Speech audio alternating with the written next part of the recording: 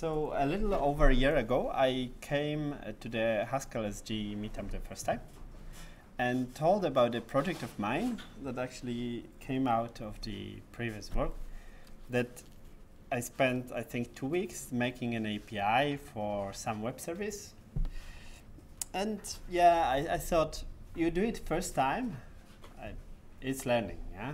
You can figure out certain things, and even if you could automate it, maybe it's not the best moment.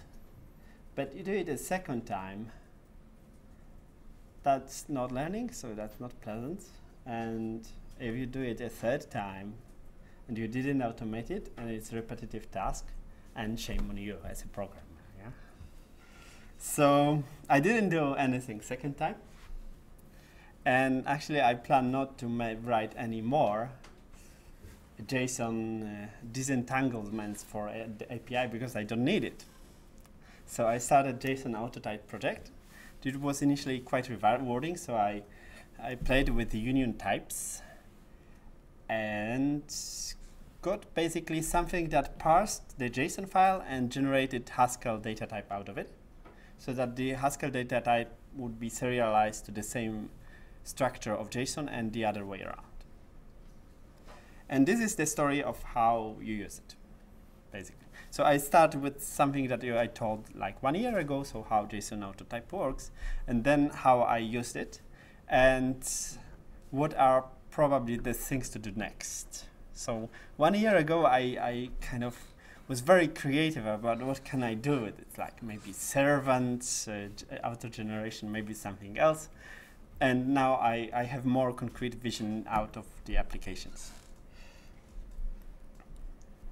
So the advantage of the types everybody knows. It's very comprehensive API description. So nowadays, every documentation of every open source or non-open source project has usually automatically generated documentation that mentions the types of all the input variables.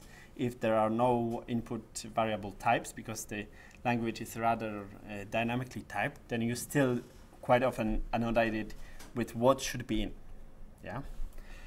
Then the second, it allows very concise input-output validation. It facilitates a lot of runtime optimizations and allows us to decompose certain problem domains. That's the theory. Then you have JSON that is used basically fragmented, very dynamically typed JavaScript. So there are arrays, there are dictionaries, there are strings, numbers, and booleans, and that's all. And that's used to represent potentially very complicated objects.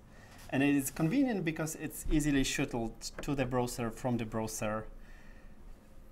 Even if you have nowadays some program running in Haskell in the browser, it will probably use the JavaScript as kind of virtual machine.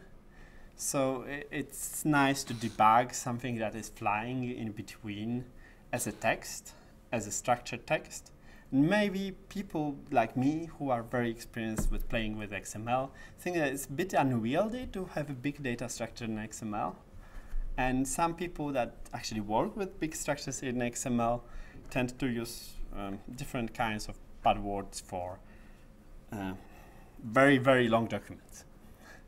Because as you probably know, if you write something as XML, it's usually quite a little bit longer. So the next step after writing the output or any data structure as XML is usually to compress it so that it goes back to the normal size of the initial text representation. So then the JSON saves us a little bit. There are many other reasons. The foremost, I would say, is that it's parsable from any language very quickly, and all languages have the parsing libraries, including Haskell. There is JSON. But the problem is with JSON, you have this representation of the JSON after parsing, and it will, of course, mention this dynamically typed structure. It has no concept of the underlying Haskell types that you want to encode it as. It doesn't check anything. There is a JSON schema, but most people don't use it yet. So what do we have? Well, we can translate it, yeah? So basically, if you translate it using JSON to JSON and from JSON classes, you translate booleans to booleans, numbers to either ints or doubles, so that you don't lose accuracy, or you don't introduce some extra insignificant digits. You translate arrays to either vectors or lists, and strings to text, naturally. And the problem starts that Haskell is very strict, so if there is a string, there has to be a string. And maybe we would like to know that certain attributes are missing, so we add maybe types for the values that are absent or they are null in JSON. For dictionaries, we use the records, because usually if we have dictionaries that describe authors, they will always have the attribute name. So we make it strongly typed records. So whenever we will pass a new input that should conform to a similar format as a former input, we will use the same record format. And our software will be robust because it will rely on these statically enforced types. And because JSON has a lot of untagged unions, we introduced the union type that is basically here at the end, this colon bar colon, colon pipe colon, that works just like Haskell either type. So it's either union of the left A type or right B type. Whatever is inside, it can be either any of the types above. Because normally Haskell tags, or at least JSON tags the either type, and we don't want it. We just want to guess. So we try to parse type A. If it fails to parse type A, we parse type. And this is a simple example. You have a JSON document with color name and hex value. And then basically the parser will automatically parse this structure, generate the parser, and generate the validator that checks that the input file conforms to what we expect it to be, and makes it a list, a vector of, here is the vector, of records that have either value and name. When we have it, we can, of course, shuttle it in both directions, so we can basically assemble at the first stage of software development, we can assemble example requests, like test requests that we generate and those that we accept, and we have types for both of them. This is another example. This is union of two different types of records. So we have either parameters with value, that is integer or boolean, or string. And the JSON autotype will correctly infer these possibilities. And then again, we'll make it a simple data structure. So actually, if you have a very, very long JSON document and you want to discover underlying structure, maybe best way to just put it through JSON autotype and discover it this way. For example, I got quite a few kilobytes of YouTube API and recovered quite comprehensible record that describes what happens with different videos. So the way we do it is that basically we have these JSON values, we encode them as types, and then use the union type unification. And the union type unification is very similar to normal unification, except that first, there are no variable references that can cause occurs check to fail here. So because the input initially is basically the static term without variables, but whenever two terms clash, we say that there is a union of possibilities there in this place in the term. So those for you who know how unification works, it's not actually unification, because normally for unification, when there is a clash, it's basically a failure. We don't recover from it. Here it's opposite effect. We don't have variables, But whenever we would have a failure, we say, oh, there is more than one possibility. And when we have unions, we use some intelligent joining to preserve this fact that the type can be nullable or not. So we can treat the types as refinements.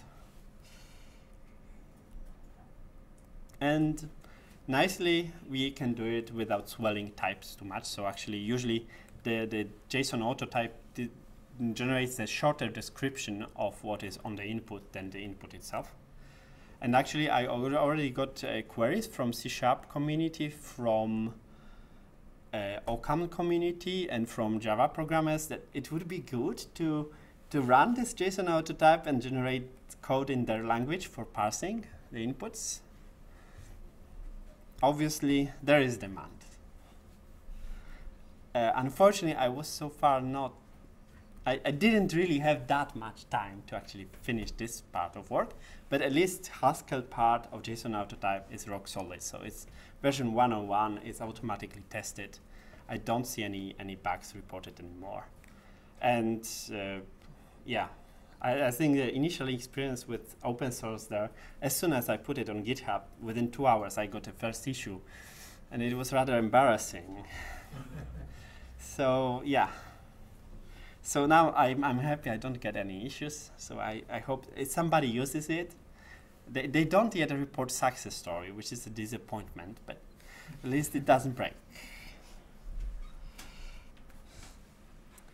So an example application was during International Conference of Functional Programming. People present the awards to the coolest hacker teams from all the world that compete approximately 1.5 months earlier for 24 up to 72 hours. So upper time limit is 72 hours, 24 is lightning division, to write a program that usually it's some kind of game. So performs best in some certain kind of game. This year it was also a game, but all the descriptions were in JSON. So when the contest started, they basically put, I think, 90, something like this, example files on the web as test cases.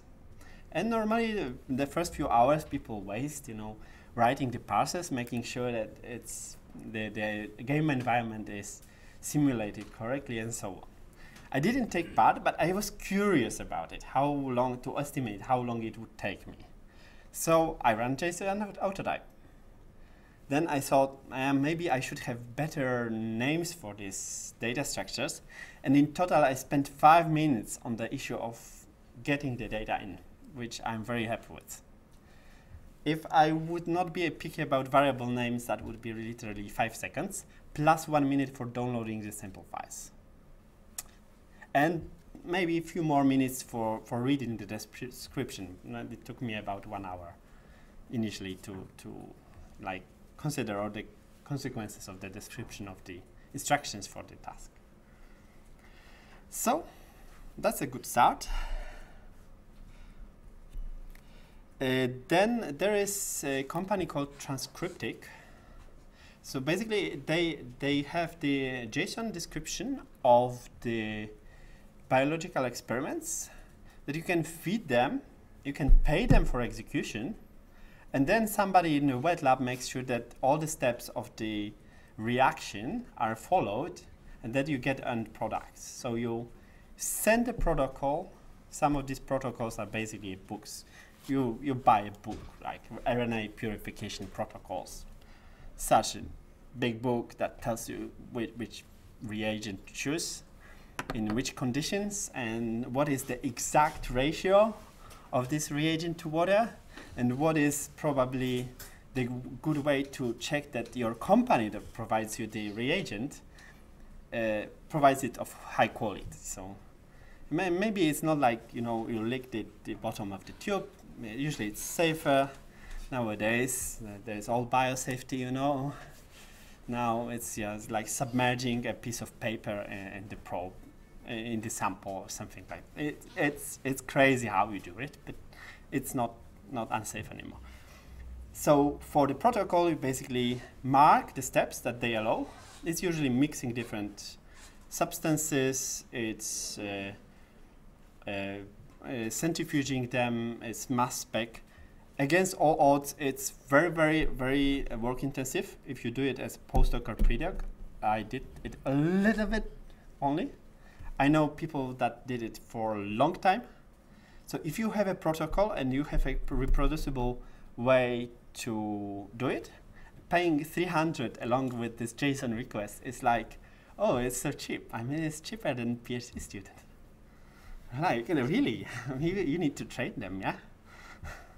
So they don't, for example, put their own skin by accident into sample. Certain samples are killed totally when you just touch them or you breathe on them. You know? So it's very good. And the just API descriptions that I downloaded, that was few megabytes of documents. Some of the fragments, these are just examples of the protocols. Some of the fragments are well described on documentation. So initially I thought maybe that's so simple or so like apparent. You can just pick it from documentation. No. Documentation is mutually inconsistent. If you copy and paste examples from documentation and examples from the other things, JSON Autotype will show you that there are ORs in the places where they shouldn't. So what I did is basically pre-filter it. So I ran the JSON Autotype on it, and then I checked where there are these unions that should not happen. So for example, if you have a protocol, you should not have a choice between, you know, water and centrifugation, because water is not a protocol, unfortunately. So I'm exaggerating a little bit, but not very much. Obviously, during the development, they didn't check, they didn't type check their own examples and schemas, so they are a bit, so it's not like everything would be tested with autospec and hspec, and here documents always are executed to check what is the output. And in the large project like this, because it's basically a startup company that just wants to provide the service of biological experiment execution,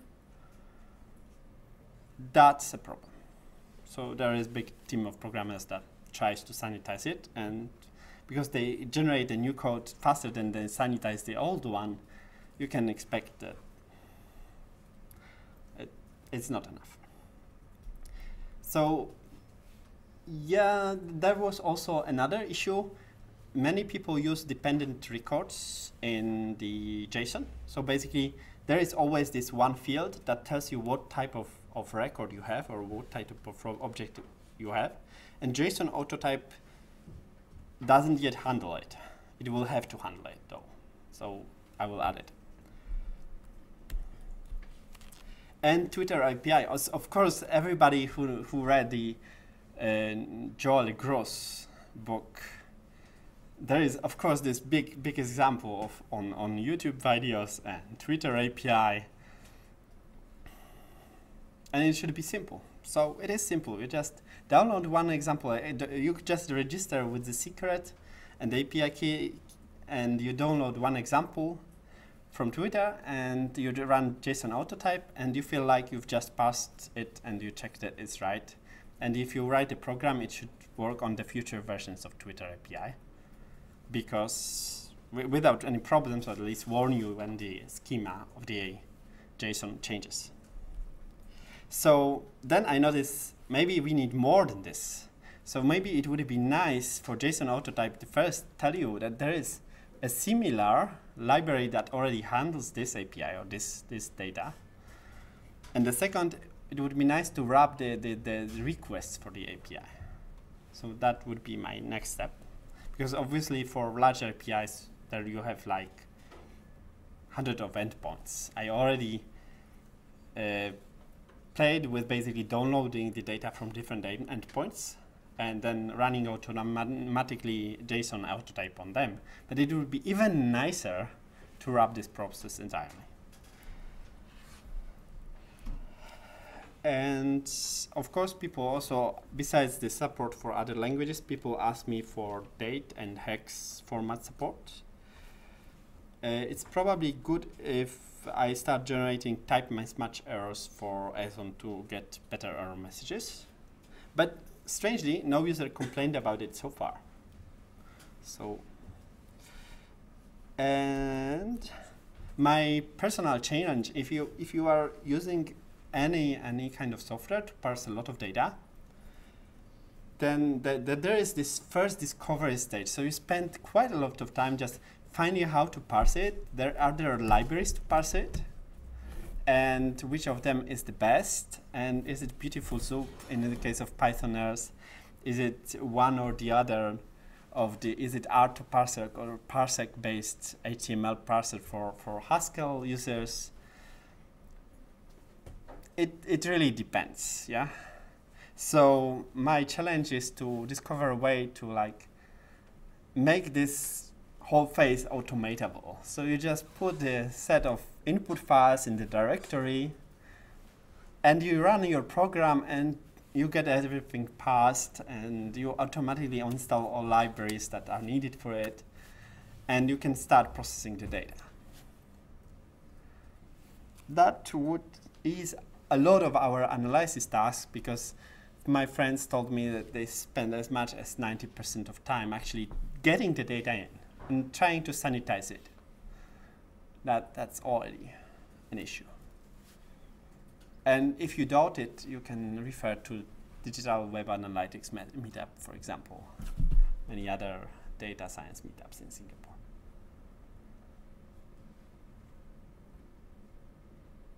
Any questions? Can you comment on, say you're saying like 90% of time is spent in obtaining the data, cleaning the data, parsing? Yes.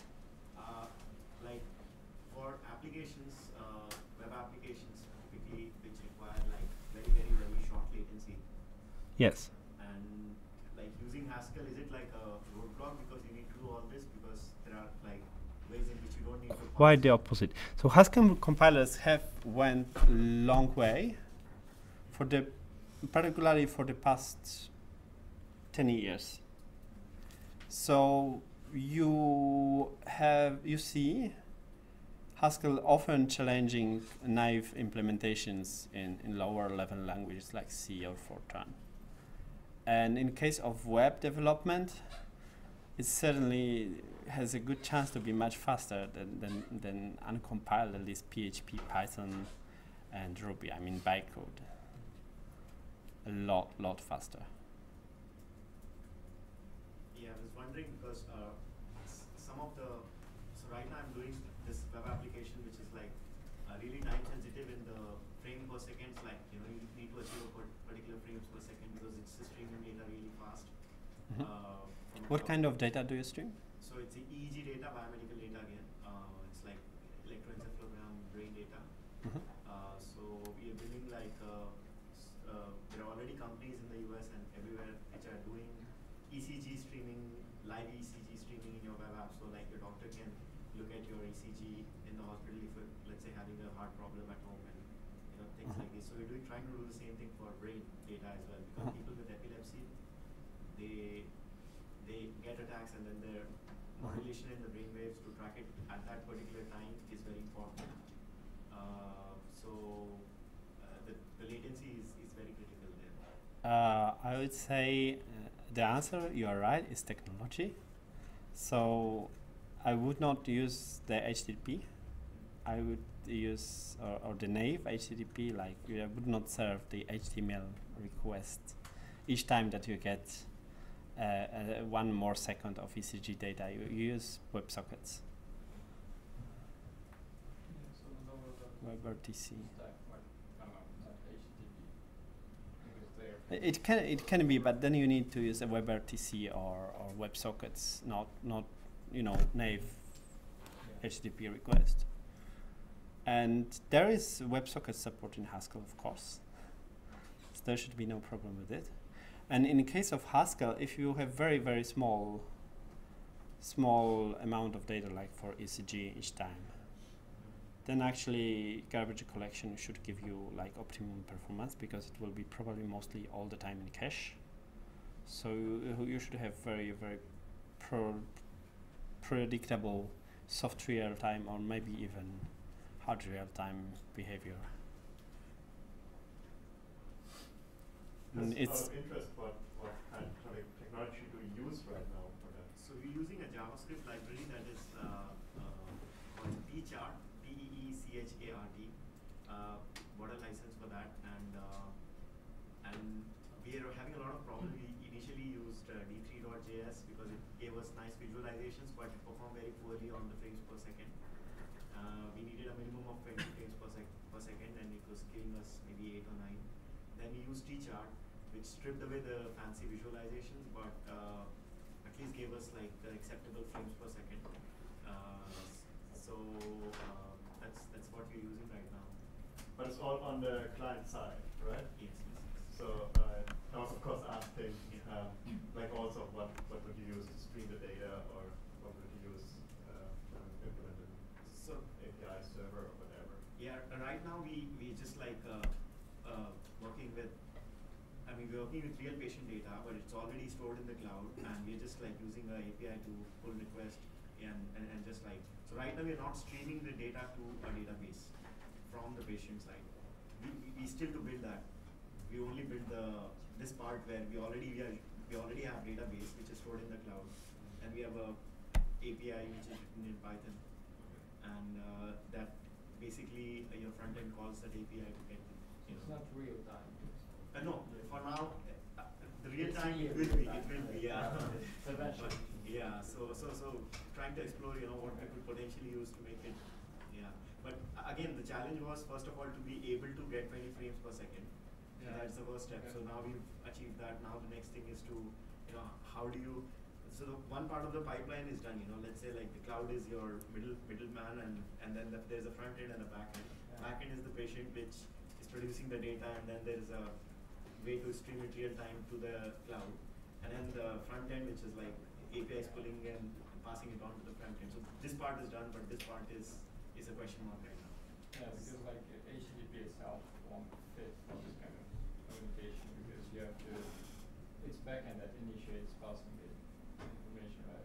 So otherwise you would have to pull very fast from yeah. So right now we're doing caching also because we can't pull that fast.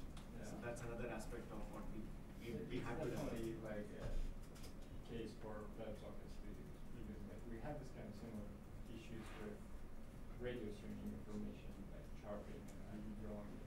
So like there was no way on HTTP to do, because like you have to really frequently call the web server, and as your clients grow, you'll be like huge massive impact on your backend load. So like even 10 or 20 users could just like put down your server. Yeah, and the other thing is we even want to do away with the caching part, because caching is not real time. Like we want real time, like perfect real time communication.